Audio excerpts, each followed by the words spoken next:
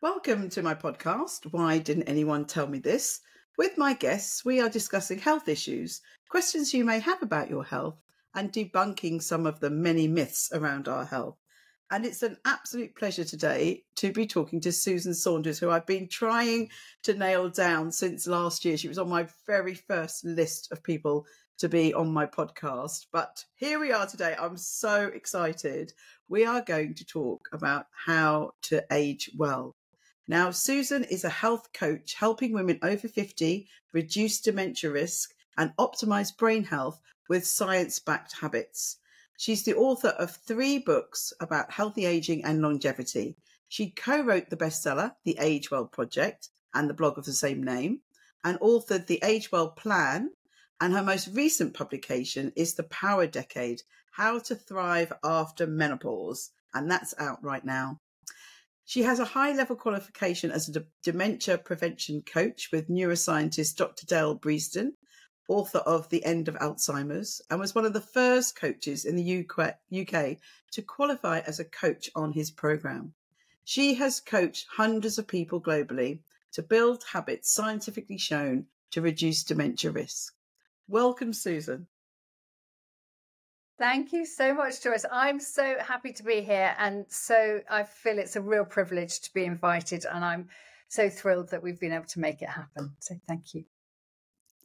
And I've got to say, I have never had so many questions for a guest as I've got for you. So I have reduced a lot. I had so many things. But we need to meet over a drink one night for sure.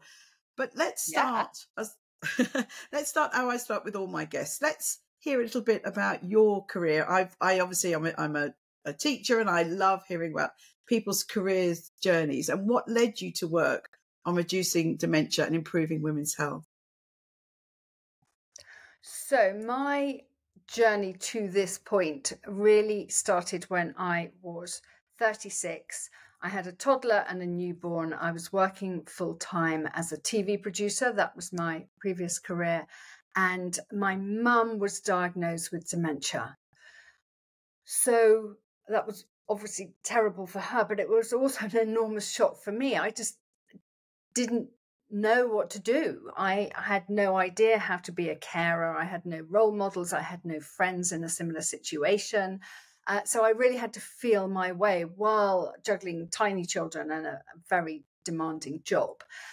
And what made it even more pertinent for me was that as a teenager, I had watched my mum care for her mum, who also had dementia. So I could see this pattern, and I thought I wanted to do absolutely everything I could to reduce the risk of my daughters having to do the same thing for me. So that started me on the journey, really thinking about what can I do?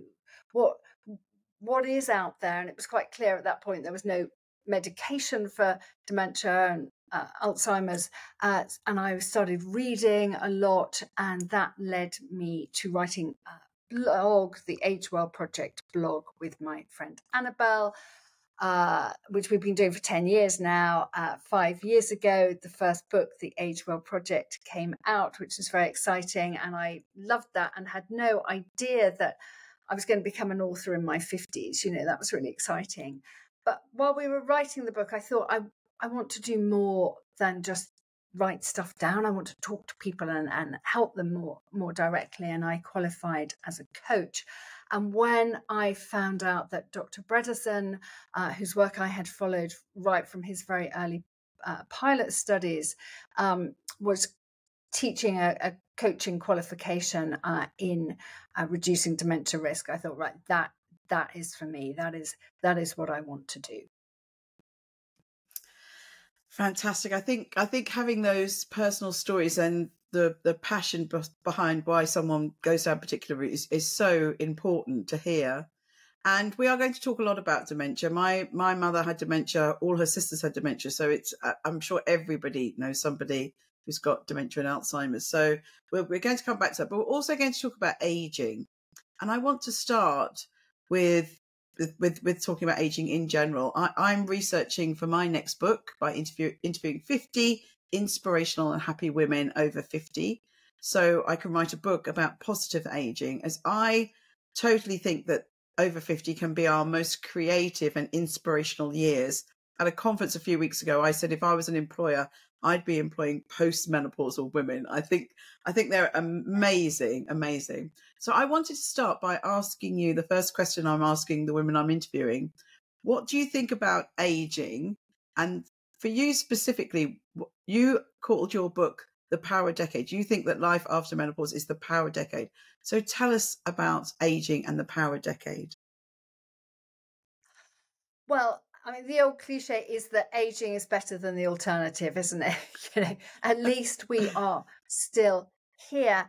And I think for me, what is so important, what has been so important, is the realization that a lot of this and what happens and how I feel and how I age is in my hands.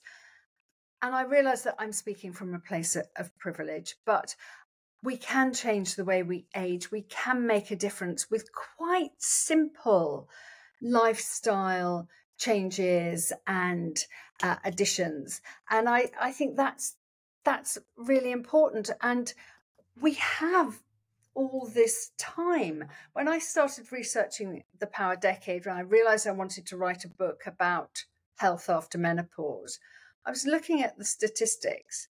And statistically, the average British woman in the UK lives half her life post-menopause. I mean, and we kind of have this narrative that menopause or post-menopause is kind of near the end. And it's not. It's halfway through adult life. I mean, that's just extraordinary, isn't it? I mean, it's just, it's like it just sort of blew the doors off as far as I was concerned. It's like, right, okay.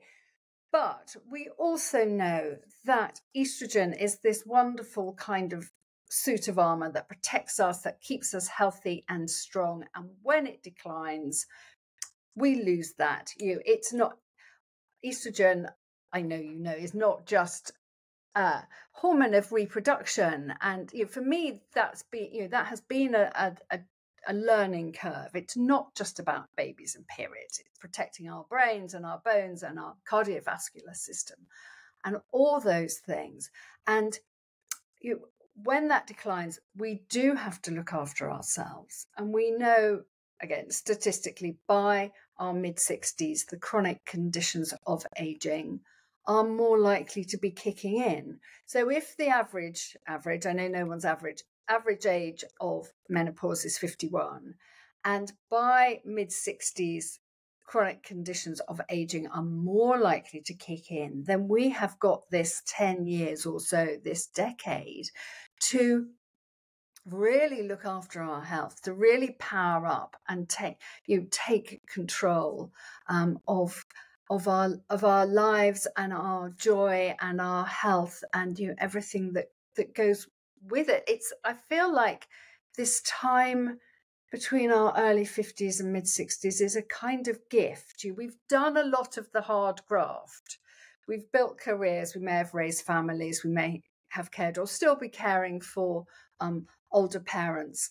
And so we have done a lot of the hard graft, and we know by our mid-60s life is likely potentially to be changing. There might be retirement, downsizing, etc. But we've got this sort of time in between to really grab hold of. And we're free of that rolling monthly tide of menstruation and all the stuff that comes with that. And I feel like we're kind of liberated and we are let free. And that is what the Power Decade is about. I couldn't agree with you more. But I think we need to really shout this message out there, because there is this narrative about aging is something terrible. And when I say such positive things about being postmenopause, lots of younger women say, I've never heard anyone say that. And I think we're doing an injustice to our younger people by thinking that once you've gone through the menopause, you've turned into some old crone who's just going to shrivel up and do nothing. And people like you and I we're really on a crusade to try and change that. As you say, it's in our hands. I think that's a great way of describing that, because when I've tried to talk to women about this, and we were at a meeting yesterday, and one of the GPs said, when I talk about lifestyle, the women gloss over, they sort of glaze over. But we have to hopefully get this message across that there are things that we can do, and we must find the time. I hear women say, I don't have the time. It's in our hands. And there's different ways of describing this. You talked about the 3 M's, mindset, meals, and movement in the power decade. But really, let's go into some of these really important ways of looking after our well-being and having that power decade. So we've got, you've talked about better brain health through nutrition, exercise, sleep, stress, cognitive engagement, and the environment, both social and built. And those are all things that I talk about. And I've seen so many people, we're all on the same page, trying to shout about, let's look after these pillars and really improve our brain health, our general health. So we haven't got time to go through all of them, but let's really start with a major issue, which is women's brain health and dementia and Alzheimer's, which are a problem. And I'm sure everyone knows now that women are more prone to these diseases than men. And there are, unfortunately, we were just talking about this before we came on, but I've met too many women who have told me that they're taking HRT just because they've believed this narrative that's going around that taking HRT will protect them against Alzheimer's and dementia. So what do you feel about the HRT story, and how do you think women can look after our brain health to prevent dementia and Alzheimer's? I'll come back to the HRT thing because I'm a health coach, not a doctor, and I can't prescribe or give medical advice, but I'll come back to my views. But just in terms of what we can do generally is, we have to think holistically. We mentioned the 6 pillars, and it's so important that we think beyond just diet and exercise. I was talking to a woman yesterday, and she is very keen to reduce her risk of dementia, and she kept saying, well, I need to be better at cooking, and I need to do this. And I had to say, actually, let's think of all the other things too. It's not just what we eat. And we know, there's so much research now that shows that lifestyle has a huge impact on our dementia risk. We know that the MIND diet reduces dementia risk by around 50%. We know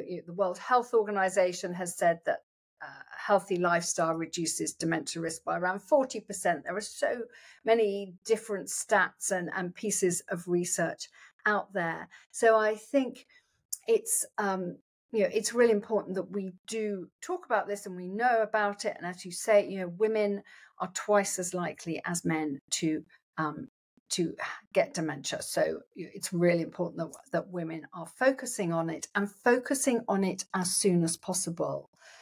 Dementia is not a condition of old age. It's a condition of midlife that manifests itself 20 or 30 years later. So we know that the starting point for brain changes is somewhere between our sort of mid-40s and 50s. So your midlife is really the time to be focusing on brain health. But I think, and also, we know that during the menopause transition, women go through a dramatic change in their brains. Dr. Lisa Mosconi has described menopause as a neurological transition. There's so much of the work of estrogen is done in the brain, but that doesn't mean that, in my understanding, there is enough evidence that HRT is going to prevent dementia risk. There is some really interesting research in this area. There are some really good. There's some good research that suggests that HRT may reduce risk in certain cases, within certain parameters. That is my understanding, but I'm not a doctor, and so I can't give advice on medication. I spent a full day last summer. I think most people know I'm a cold water swimmer, and someone lends me their beach hut every now and then. And I went to the beach hut with all the recent clinical studies about HRT and dementia. And I sat there and I read them all with no interruptions. And for me, looking really deeply into the data, if the women are just taking estrogen, so if they've had a hysterectomy, they can just take estrogen. Though some of those studies were the ones that were showing a possible link between reducing the risk. But for the majority of women who were taking estrogen and progesterone, it seemed that progesterone was having some effect. And some studies said that taking estrogen and progesterone made dementia risk higher. And some said it didn't really make any difference. So that was my interpretation. This is not my field. I am going to be asking. We've got a wonderful, very large team at UCL that work on dementia and Alzheimer's. So I'm going to be getting several of them over the next few months to give us the lowdown on what they feel. But I have asked them I've asked some of the professors there, what they think about taking HRT, and they said that in their view, there's no evidence, and certainly the Alzheimer's and dementia societies, it's not something that they list, but they do list, as you say, about nutrition and other ways to reduce the risk. But I wanted to move on a little bit now to stress. And you said in your book, you've called managing stress is an essential life skill. And it's something we're talking so much more about now. And I think, in my view, we're leading so much more stressful lives than we've ever led before. We're being bombarded by information and data and, everyone's rushing around now. Tell us more about reducing stress as an essential life skill. Yeah, we know stress has a hugely debilitating effect on the brain and on how we age more generally. And I've thought about this a lot, and I've had a lot of stress in my life in different ways. And ultimately, it comes down to the fact we're not designed for this world that we live in. I used to think that stress was very kind of binary. You're either stressed or you're not. But actually, it's not. It's not going to go away completely. We are these sort of hunter-gatherers designed to roam the plains or whatever, the savannah, and we're living in boxes and driving cars, and we don't see much daylight, and we're stuck on these little screens and all this sort of stuff. Of course we're going to be stressed. And we can't just get rid of that, but we can manage our response to stress. And I think it's really important to take ownership of our response to stressful situations, spending time trying to evaluate why we feel a certain way about a situation and work out whether we can reframe that situation in some way. These are really important life skills that where we look at ourselves and look at our reactions and try and moderate those. And I think another really important life skill is building habits. I think habits are really, really important. Habits that dissipate stress, that give us some sort of release.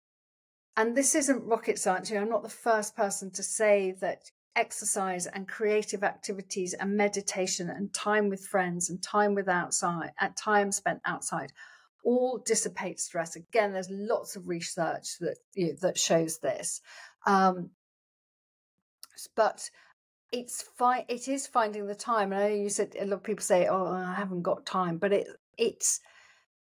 I think this is really where we are post-menopause, is that we have to find the time. We have to find a way through this and think, okay, my life is currently very stressful. For example, caring for older parents. I hear this a lot. Who can I ask for help? Where can I go? At what point can I say no to another request and say, I'm sorry, I can't do that because that is the time that I walk outside with a friend, or that is the time I have put aside for a creative endeavor of some sort of pastime. So it is that taking ownership. It's taking ownership of our health, taking ownership of our stress levels. You're so right. We really have to do that. And in the last year, I think with so many of us working at home more, I know too many people who just sit at their desk all day, and we get on earlier now. I normally start work now about 7:30. I would never have done that before COVID.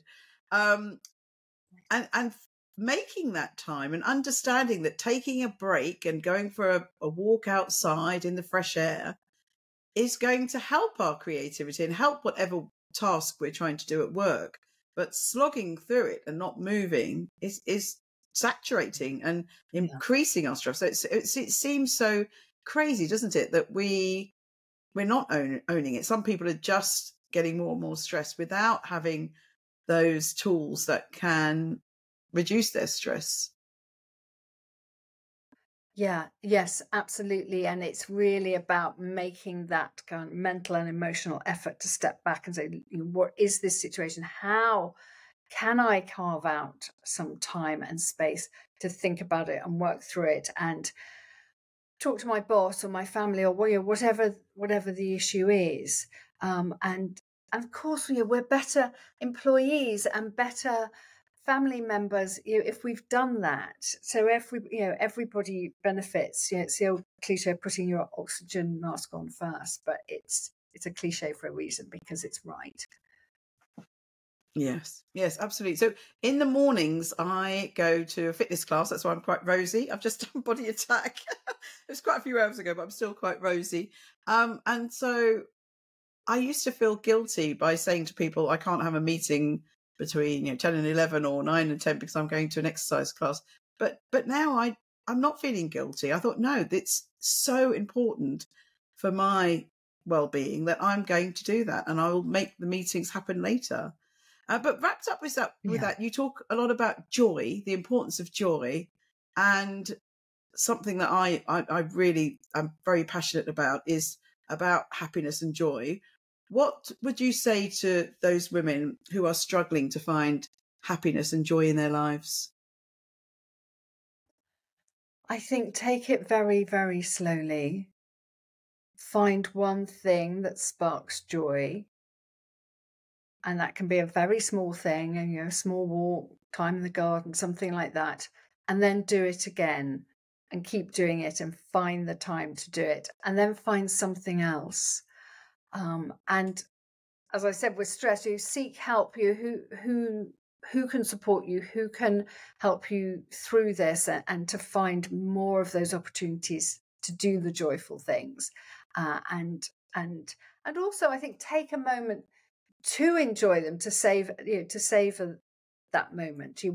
If we take time to savor something and say, oh, I'm enjoying this, or I like this, or that's pretty, enjoy looking at that, it actually locks the benefits into our brains more, and therefore we're more likely to do it again. And I think more broadly, we have to ask ourselves, who am I post-menopause? We've been through this enormous transition. We are different people. When we come out of it, we've been bound to this rolling tide of hormones since we were kids, since we were 13, 14. And here we are, maybe 40 years later, going, oh, well, who am I now? What does this person want?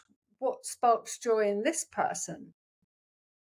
And actually, ironically, we often find what sparks joy in us is the same thing that sparked joy pre-puberty. I keep hearing, and I feel this myself, going back to the things that you loved when you were a kid. Actually, I've just sort of slightly got back into gardening, which I'm trying to do very badly. But I loved it when I was a little kid, but I really haven't touched it for 40 years. And I used to make things a lot when I was a kid, and sort of getting back to that. So it's finding who you are and what that person enjoys. I'm brimming over with happiness. I just absolutely agree so much with everything you're saying. And I think it's important. We are transforming post-menopause, and we do need to reflect and think, what's going to bring me joy and happiness? And I've asked lots and lots of people what makes them happy. Everyone says something different. Some might say sitting on the sofa with a book. Some might say, you know, an adventure. We've all got our own ways of making ourselves happy, but we do need to do it. I think we need to do a bit of work around the menopause time to rediscover ourselves, reinvent ourselves, see what we really want. And yeah, as you say, it could be anything. And definitely pre-puberty, you know what we did? We played. And then we become Yeah. teenagers, we become a bit more self-conscious, and then next thing we're in a career and kids and etc. So I think, yeah, postmenopausal women, it's a really important time to just figure out who you are. And lots of women are using the word, I feel now I'm my authentic self. And we used to call it a midlife crisis. It's not a crisis. It's a wonderful time of transforming into this wonderful person who's going to enjoy the next decades of their lives. Yeah. And you've talked about Well, creativity. The second Sorry. half. Yeah, the second Sorry, half. yes, the second half of their adult life, and who are you going to be in the second half? You've done the first half. Who are you going to be in the second half? And yeah, how are you going to play and enjoy it? And I think that's I'm not going to undermine that the going through the menopause transition is very, very difficult for lots of women. But in a way, it's good to embrace it, that we've got this wake up call, which men don't have. And we've got this time to, you know, as I said, reinvent ourselves. So I think it's so exciting to enter postmenopause stage. And many women say it's the best decades of their life, as you've said.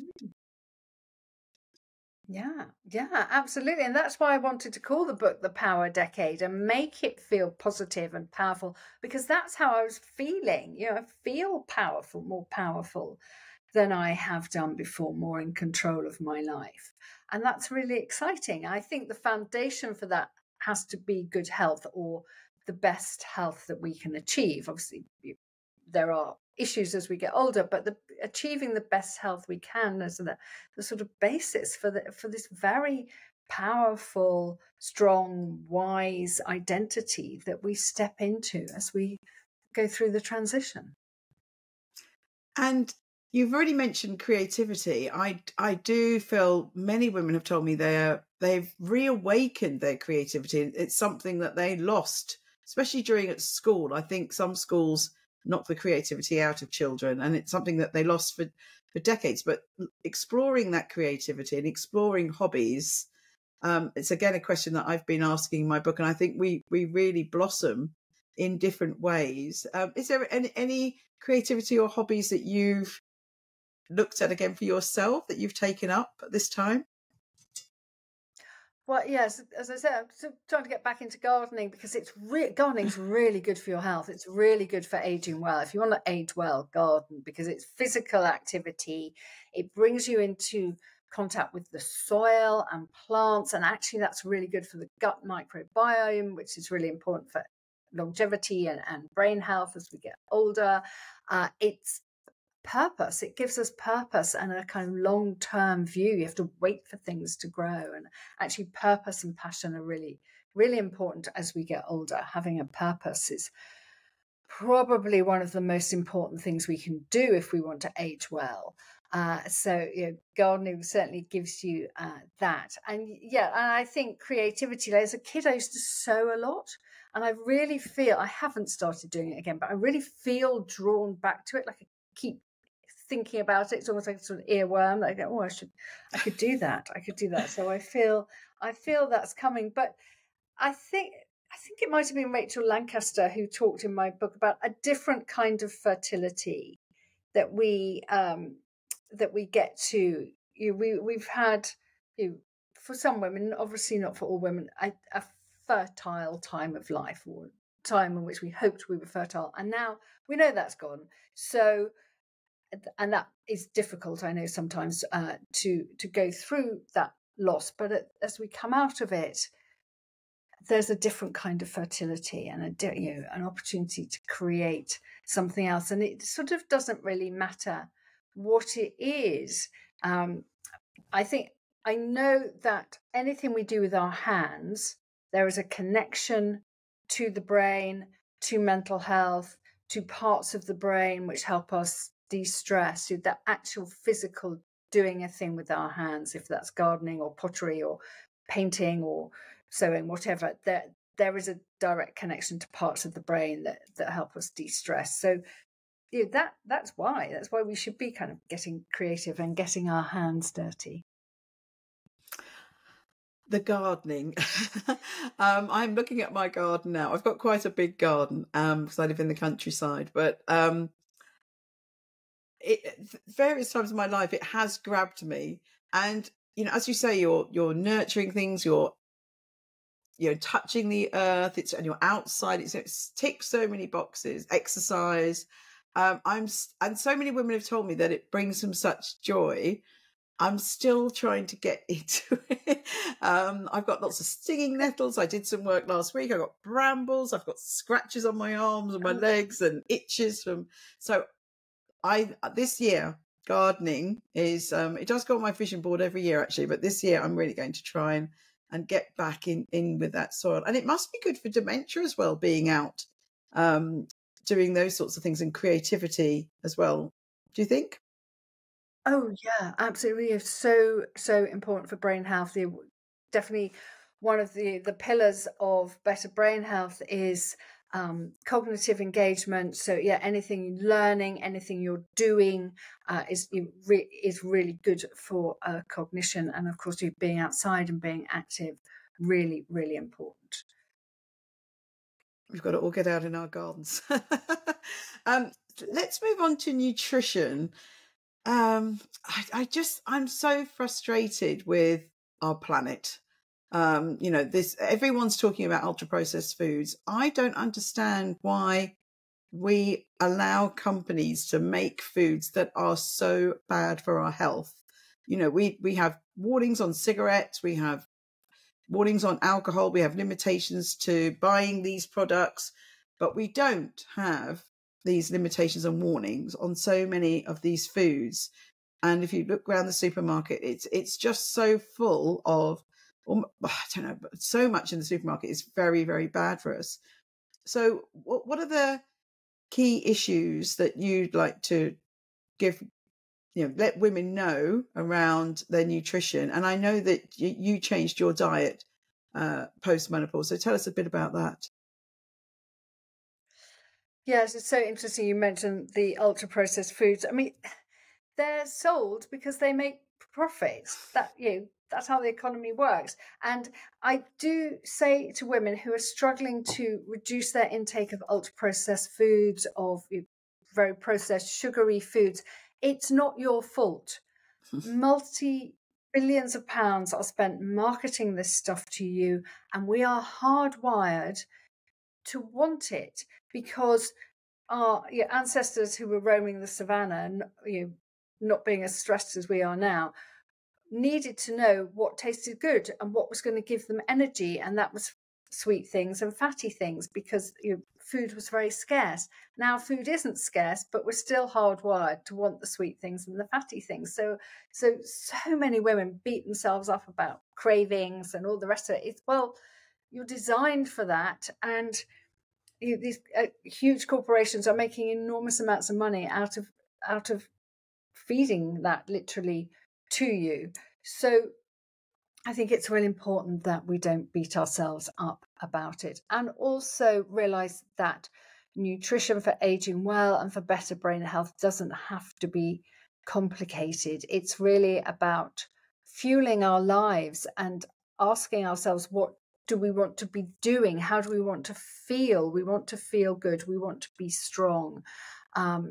I've certainly post-menopause started eating more protein. That was not something I gave a lot of thought to previously. We are losing muscle mass with age and as estrogen declines, and we need to support rebuilding it with protein and also obviously working our muscles.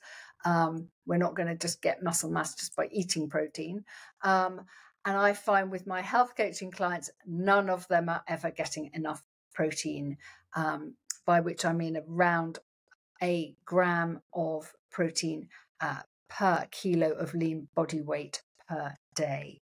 And that's just a kind of simple benchmark. And whenever my clients do the maths, they're never getting enough, because it's one of those things where we've tended to think, oh, those kind of chunkier foods, like, a big piece of chicken or even a small piece of chicken, oh, that's going to make me fat, I'll just have the salad, kind of thing. And also the other thing, which I think is so important, and women have had the wrong message about for so long, is eating fat. We are a generation of women who were brought up to believe that fat would just make us fat, and everything should be low fat, and we should be cutting fat out of everything. And it makes me so angry we were sold that message, because fat and healthy fats, by olive oil, oily fish, nuts, avocados, that kind of thing, are absolutely vital to how well we age and our brain health. Our brain is a ball of fat and water, and if it's not getting that nutrition, it's not going to function as well. So I think I try and eat for my brain. I try and get enough protein. I get oily fish, loads of green vegetables, some really clear research on green vegetable intake and lower risk of cognitive decline. So plenty of other vegetables too, but you just green veg, lots of berries, fiber. Lots of women not getting enough fiber either, and that's so important to the gut-brain connection. It's really important, and we need fiber to help all that work and to feed our microbiota. So it's not difficult. It's just making it a habit, making it happen. One of the first things I would say to my clients, or a really easy thing to remember, is berries, greens. If you're having 3 meals a day, are you having a portion of berries with one and a portion of greens with 2 others? Really simple, but it's just lodge that in your brain. Look at your plate. Are you getting those things? That is absolutely brilliant advice. And, we always have the saying, you are what you eat. And I've heard some people say that's not true, but if you're not feeling well, I think that the first place to go is our diet. What are we eating, and how is that affecting us? And I know people that are sensitive to dairy, or they're sensitive to different things. And what's important, so we're all individual, and we need to work out for us. And in the last week, I've heard 2 women tell me that they got rid of their IBS through their diet. And they said they're so frustrated that they didn't understand that before. And they figured out what was irritating them, what wasn't working for them. And they totally changed how they felt. So it's just so important, isn't it? Yeah. Yes, absolutely. And it's absolutely not the only thing, as we were saying earlier, but it is a really, really important thing. Now, I was one of those people that have been sucked in with the sugar addiction. I've definitely got a sugar addiction, and it's something I've talked quite openly about. I've tried many things. I've tried hypnosis that worked really well, but then seems to just go. I really struggle daily with not getting through the day without eating some sugar. I do really try. As a result, my waist is not as it should be. And it's something I've really failed at, even though I exercise almost every day. I don't drink much alcohol. But the thing is, and what makes it worse, I think, for me, is that I feel great. I really feel physically great. So I'm hesitant I am trying to always trying to lose weight. So in your book, you talk about the importance of keeping the waist trim and how that can be really negative on our health if our waist is bigger. And I'm sure there's many women out there who are feeling that their waist, certainly around middle age, has got bigger. Why is it important to keep our waist trim? It is important because studies show that storing fat around our internal organs, which often shows up as an apple-shaped body or a bigger waist, increases our risk of cardiovascular disease, diabetes, heart attacks, and inflammation as well, which is linked to many other conditions. And it's that subcutaneous fat, the fat, the fat around our middle, that seems to have more of an impact on our health than perhaps the weight on our hips or our bums. And what you're talking about here is the waist to hip ratio. And so we want to have bigger hips than we do waist measurement, essentially. And the World Health Organization advises that, I think for women it's 0.85%, for women 0.9%, for men 0.9%. 0.9 when you divide your waist measurement by your hip measurement. So you want a measurement less than 1, essentially, when you do that calculation. But I think, again, it's another thing, is that we know that we put on weight around our middles as we get older. We know that estrogen has helped keep that kind of that waist, smaller waist, bigger hips kind of shape that we associate with fertility. Estrogen has played a role in that. So it's going to happen. And it's another thing I think we don't want to beat ourselves up about it. You are eating a really healthy diet, you are exercising, and you're in a time of life when your body composition is changing. So you're doing all the right things. And I think there is this culture of you've got to look a certain way and do a certain thing, and it's not always going to work. And it's not something that you want to feel miserable about, although we know there are some health implications. There is a bigger picture here too about how you feel, and generally how you feel, and if you feel good, that's really important. Great, and more great advice. And you mentioned earlier about the myths around things like eating fat. And I remember when I was young, we had the whole margarine thing came in. And they told us that eating margarine was better than eating butter. And again, the data, when they did the research, showed that wasn't true, but it stuck for so long. And this low fat, we now know that low fat, and one of the reasons is that the fat there's many fat soluble vitamins that are only found if you're having some fat. So we've just got all these myths. And another big area of myths for me in the nutrition part is supplements. I've never been a big fan, and I've never really taken anything. I took folic acid when I was pregnant, and I do take vitamin D now.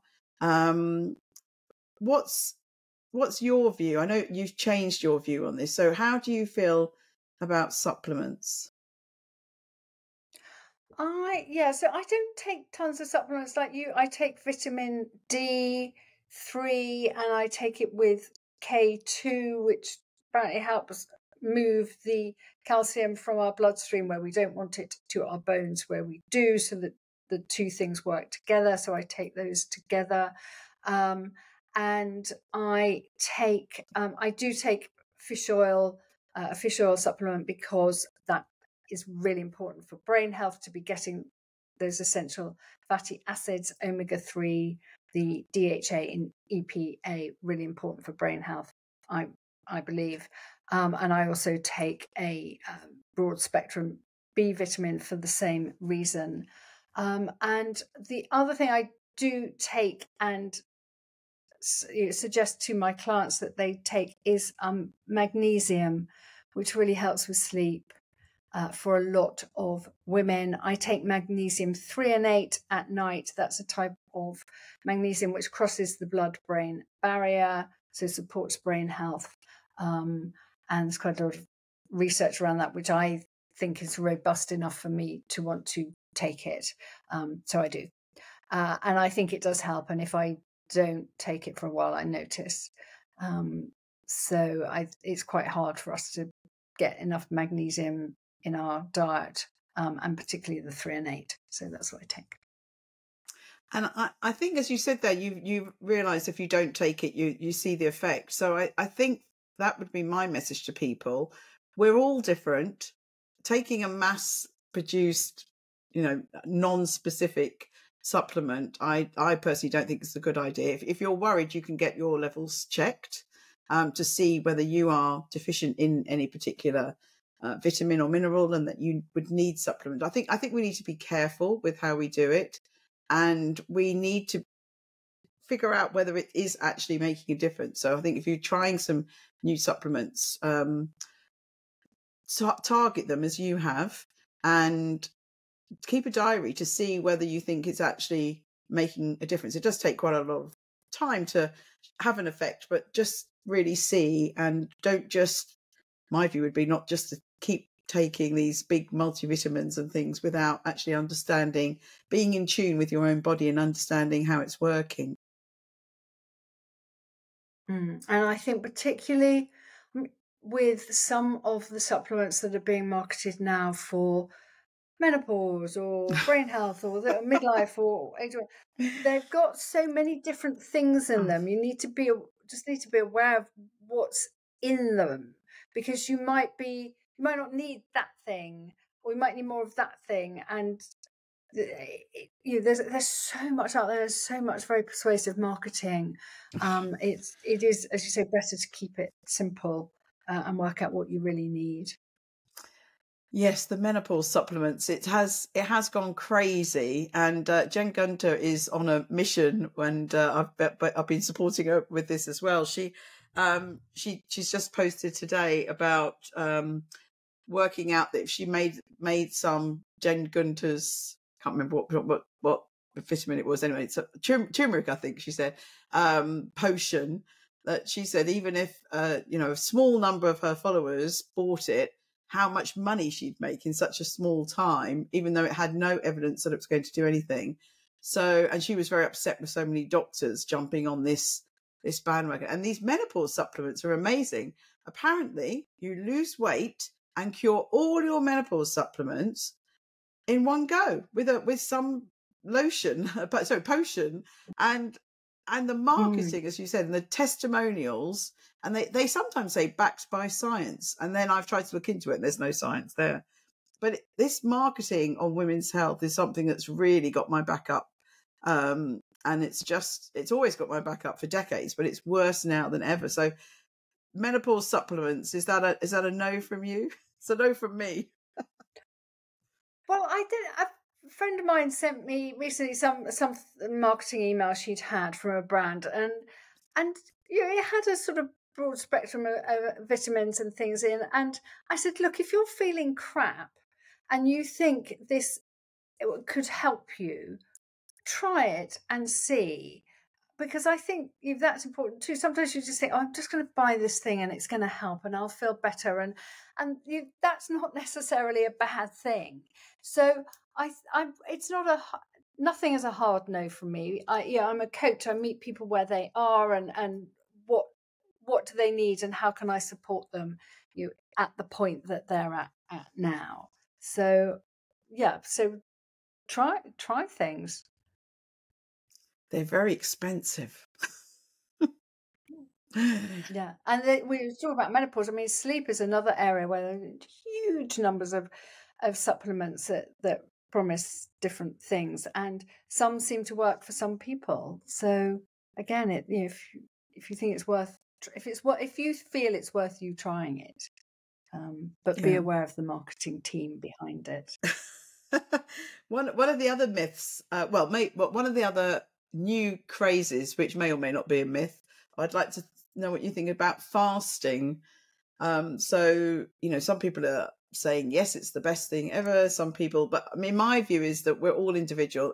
For me, I actually don't eat breakfast anymore, but I listen to my body. If I want it some mornings, then I'll have it. But most mornings I don't. It's 1:00 now. I've only had a tiny little piece of my sourdough that just came out of the oven before we started recording because I just couldn't resist. But what's your view about fasting?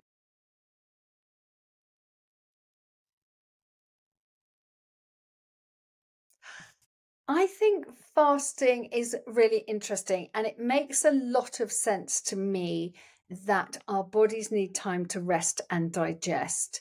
That constantly eating and therefore constantly putting our bodies in digestion mode, which is hard work. It's one of the hardest things we ask our bodies to do. That must take its toll on the body, and particularly as we get older. We need time for the body to be able to repair. And if it's constantly digesting, then we're not giving it time to repair. So I do think it is a good thing, gently to restrict the amount of time that we are eating.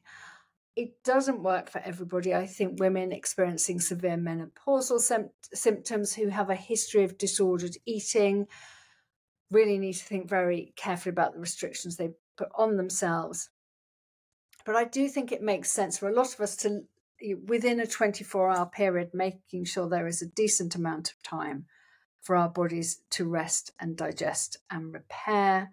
I try and stick to a sort of 10-hour eating window, so a 14-hour fasting window. So that means a later breakfast. I don't eat dinner terribly early. I think in the ideal world I would, but your family life makes that quite tricky to eat dinner at 6 o'clock, for example. And ideally we would leave 3 hours between finishing eating and bedtime so that our bodies can digest and they allow enough time for insulin to do its work, and then melatonin, which makes us feel sleepy, kick in. That would be the ideal. So the longer we can leave between when we eat in the evening and when we go to bed, the better. Up 3-4 hours, ideally, because our body will always prioritize digestion over melatonin production because it's hard work. Yes. So generally I think a gentle fast is a good thing. I'm not doing, not one of those people who does one meal a day. One meal a day. I think I'm very tough for women, I think, or sort of, a week's water fast or that kind of thing. No, that's all too hardcore and extreme for me. Yes, no, same for me. I've got a house full of teenage boys who are always hungry. So actually we do eat dinner at 6, and that works really well for us.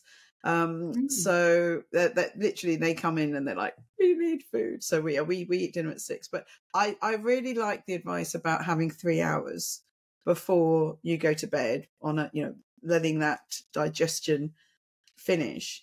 And let's keep on sleep. So many women have problems sleeping, and you've talked about magnesium as well, which I've heard so many people say. What other advice have you got about powering down? I actually, what you would say, powering down. I think a really important thing, which is quite foundational, is powering up in the mornings and getting daylight first thing, getting light on the eyeballs, getting some movement ideally. And that is just a walk for 10-20 minutes in the morning, getting out, so you walk around the garden, have a look at the garden, take the dog out, just go for a walk, get some daylight, because that kickstarts the circadian rhythms, which in 12-14 hours time are going to make us feel sleepy. And if we don't start that process, we can't end it at night. So I would say a good night's sleep starts in the morning. And actually, of all the habits I have adopted in 10 years of writing about aging well, I think that for me has made one of the biggest changes in my life, because I sleep better, I have a different rhythm to my day, I start with movement, and that helps us de-stress as well. So I think that's really important when it comes to sleep. You think about sleep in terms of the whole day, the whole 24 hours. What are you doing in the 24 hours that's preparing you for sleep? And regular sleep and wake times is really also really foundational for that, anchoring our circadian rhythms, anchoring our clocks. They go a bit out of whack once we get past 50, and the more we can anchor them by saying, like, this is my sleep time and this is my wake time, the better. A really simple way I do that with my clients is to get them to set an alarm in the evening to say, this is now time to wind down. This is when we start to power down. So I have an alarm that goes off at 9:30 at night, and that's my kind of finish up, get off the screens, do the last kind of things you need to do, start getting ready for bed, and then another alarm goes off at 10, and that is right, face, teeth, pajamas, bed. And then I'll read for a bit. But that gives a kind of structure to my evenings. And what that does is deal with that way that we self-sabotage our sleep by faffing about in the evening and not going to bed. And when I discovered the psychological term for this, it was such a light bulb moment. It is called revenge bedtime procrastination. And that is when we take revenge on our difficult, busy, stressful days by carving out time for ourselves at night. And that could be binge watching a show, scrolling on social media, just do it pottering about, doing those kind of little jobs that you didn't have time to do during the day, like unload the washing machine. And we're taking revenge on our busy days by not allowing us to sleep. And so we end up feeling worse the next day because we didn't sleep as well as we should have done. We didn't get to bed. And so actually finding a way to cut through that with an evening alarm, I have found incredibly helpful.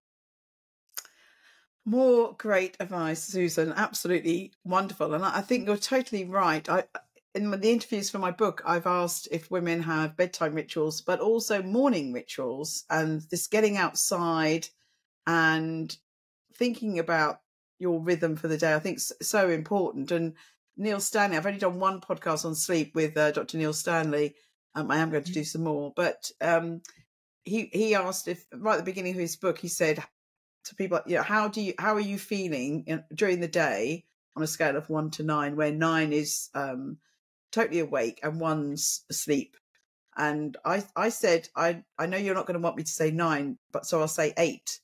But he said, most people are feeling tired during the day because they haven't got that rhythm right, as you said.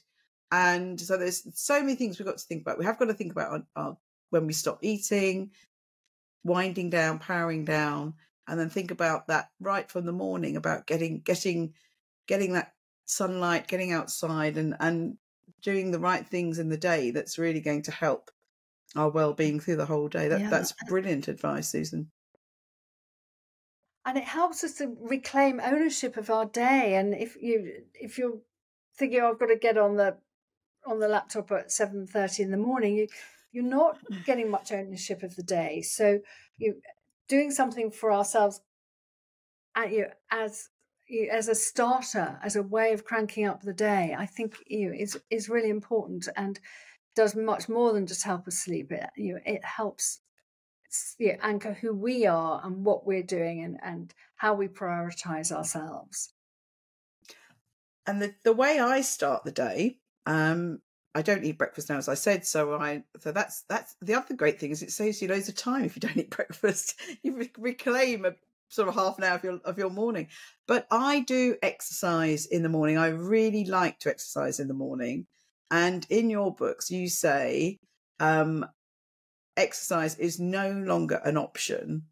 So what's the most important thing that you think women should know? I think there's lots of bombarding information out there. Obviously, everyone says move and exercise, but there's some things I've read about changing the way we exercise and that we shouldn't do so much high impact. I've just done Body Attack. I love my high impact. I get such a buzz. And I know that you said you still do HIIT classes. So what do you advise women about exercising at this stage? The advice is just do it. Just do what you enjoy, what doesn't hurt, although don't be afraid of pushing yourself. Do what works for you, what fits into your life. I mean, that generally is the advice. I think there's some really good research around vigorous exercise, whether that's HIIT or just kind of going for it with the cardio. It's really good for brain health, as well as cardiovascular health and everything else. But it helps us make more brain-derived neurotrophic factor, BDNF, which creates conditions in the brain that grows more neurons, keeps the blood pumping through the blood-brain barrier, which is really, really important. So anything that gets us breathless and works us hard and what is hard work for one person isn't for another person, and so it's finding our own level and making that work, and pushing ourselves. And I talk to women, I'm sure you do too, who say, well, I do a little bit of mat Pilates and I walk the dog, and it's kind of, well, where are you getting sweaty? Where are you pushing yourself? What's hard? What's difficult? What is that moment where you're kind of pushing yourself? I think that's important to find, and not to be afraid of exercising and getting sweaty and looking a bit stupid, really. And I know that can be hard. And the other thing is strength training. I think if there's such a thing as a diamond bullet, strength training is it when it comes to aging well, longevity, better brain health. It's just so powerful when we contract our muscles, we're squeezing out proteins, which I have seen described as hope molecules, which are really good for our mental health and our cognitive health. The act of actually squeezing our muscles has a physical impact on the rest of our bodies and our brains. And if we have more muscle, we have better cardiometabolic health. So we're absorbing that glucose. We have better bone health, which is so important as we get older. We know fractures are very difficult to come back from. Harder to come back from. So better to be strong, to support our bodies, to make it less likely that we're going to fall and less likely that we're going to really damage ourselves if we do. So muscle, I think, is the most important thing. And we know we're losing it once we're over the age of about 30. It's not even menopause. It's just, it's on the decline. I think it's really good to mix everything up. So I know people that just do yoga, and I think yoga's great. And I try to do, I don't do yoga so much, but I do a class called Body Balance, which I just absolutely love. As you said, weights are important, but yeah, I keep seeing all these exercise gurus on social media say postmenopause women shouldn't do aerobic exercise. And I don't know. I think that's a bit of a fad. That's they say it's not good for our metabolism, but it's great, and as you said, it gets blood everywhere. And when we're going red, the blood's going to places it hasn't been to for a while. It's also doing that in turn. It's going all around our brain, and it's moving faster. It's taking things away from ourselves and bringing new things to ourselves. So I really, but everyone's individual. So I think what's important is people do what's right for them and what they enjoy. If they're not enjoying their exercise, then that's a disaster and they won't keep it up. So finding things you enjoy, it might just be dancing. It might be a walk, but try to do a fast walk. But I think everyone would say the weights, the weights are really important. And going back to right at the beginning, what we were talking about, relaxing and the stress, I think doing classes where there is some meditation. My Body Balance class has a meditation at the end. My teacher's got the most amazing voice. I always sort of nod off. But having that slow time as well and slow stretches is really important. Yes. And stretching for flexibility is really important, but also, yes, just slowing down, getting back into our bodies, any form of meditation is really great for stress reduction. I really like yoga nidra, which is the kind of lying down guided meditation element of yoga. There's no kind of stretching or lycra involved. It's just listening to the teacher sharing their nidra, and that's really great for sleep, or if you're very fatigued, it helps you feel more rested. It's a win-win. We've talked about so many different topics, and you've got lots more that you talk about in your books that are really important for our aging and for our brain health. Are there 3 top tips that you would like to give women about healthy aging and looking after our brains? Oh, that's a really big question. I think what I say to women a lot is put your brain first. And the reason I say that is because I think so much of our health has been bound up historically in how we look. We think we have been culturally shaped to think as women about how we look and think about what we eat and how we exercise and how we interact with the world in terms of how we look, and not we haven't been valued for our brains historically. And if we turn that around and think about our brains, what does my brain need? What do I want to, what's going to stimulate me intellectually? What does my brain need me to eat? What does my brain need me to do in terms of movement? That just changes perception. And I feel that is really key. Other things I would say, move more than you think you need to, particularly outside. I think we're very locked into our sort of internal spaces, and getting outside and moving in any way is really important. And find your tribe. Who are the people who are going to support you and stimulate you as you go through this process, as you go through the second half of your adult life. We have changed, and you may need to change some of the people around you to reflect that. So find the people who will do that for you. I am very glad you mentioned find your tribe, because it was something that I was going to ask you a question on, but I was thinking of time, and that obviously you talk about this in your books as well, but our social interactions, our connections with other people are so important. And I was on someone's focus group the other day as a participant, and they said, what's the most important thing you think that's happened to you post-menopause? And for me, it was realizing that I have much more positive relationships with women than I've ever had in my life. And I'm very aware that I've got fantastic women's circles that I'm part of, and quite a few of them overlap. But I've got various tribes, various circles of women that give me something that I've never really taken so much note of in my life, but they've just become very, very powerful. And a great example, if any of my school friends are listening, we've got 10 school friends that we're still very connected. But over the decades, as we used to meet, not quite so often when we were having kids and doing things over the last sort of 40, 50, 60 years. But sometimes when we used to meet, we'd come away and there'd be some little cliques and there'd be little grumblings, and some people would have a little row.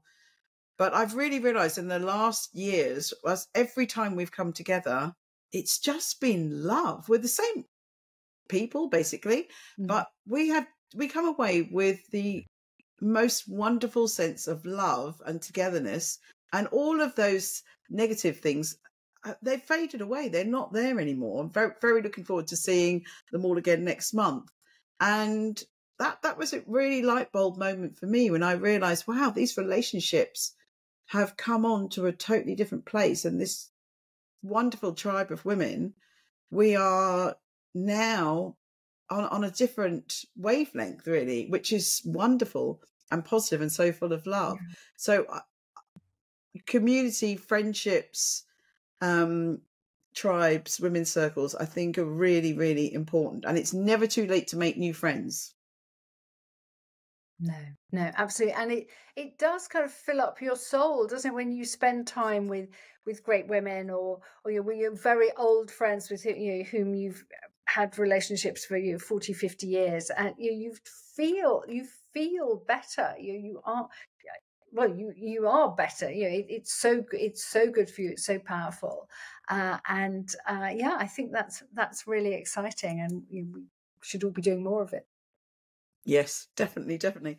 Now, Susan, I thank you so much. We're going to finish with some questions that I ask all of my guests, and I think finishing on our women's relationships, it was a wonderful way to finish. But I ask all my guests, my podcast called Why Didn't Anyone Tell Me This? is there something in your coaching that or through writing your books, that you found that women are, wish that they'd known about before the light bulb moment? Well, I think we've touched on this already, but actually, a lot of women say to me, I didn't know, no one told me that I could feel great post-menopause, that it was going to be okay, that I come out the other side. It's not the end. And so I think that that's a positive, because we have had this sort of narrative that menopause is just nothing but awful. And I know it can be very difficult, as we've talked about, but actually you can come out and think, oh wow, look at all this opportunity. And that is what we don't talk about enough. Oh, Susan, I love that. I love that. No one's ever said that. And that's a brilliant, brilliant answer. Thank you so much. And we did talk about happiness. So I'm going to ask you now, what makes you happy and where is your happy place? So what makes me happy? A cliche, I suppose, my family, being with them. My elder daughter has just been in Australia for a year, and she came back recently, and we had the four of us in the car for the first time for 15 months or something. And husband was driving, I was in the passenger seat, two girls now in their 20s in the back seat. And I thought, oh, this is so lovely, just being in the car together. So it's not very exotic kind of happiness, but a very lovely kind of warm-hearted happiness. My happy place, very specifically, is a place called Scalt Head Island, a tidal island off the northwest coast of Norfolk, sort of beyond the creeks. It's very beautiful. But more generally, being by the sea always makes me very happy.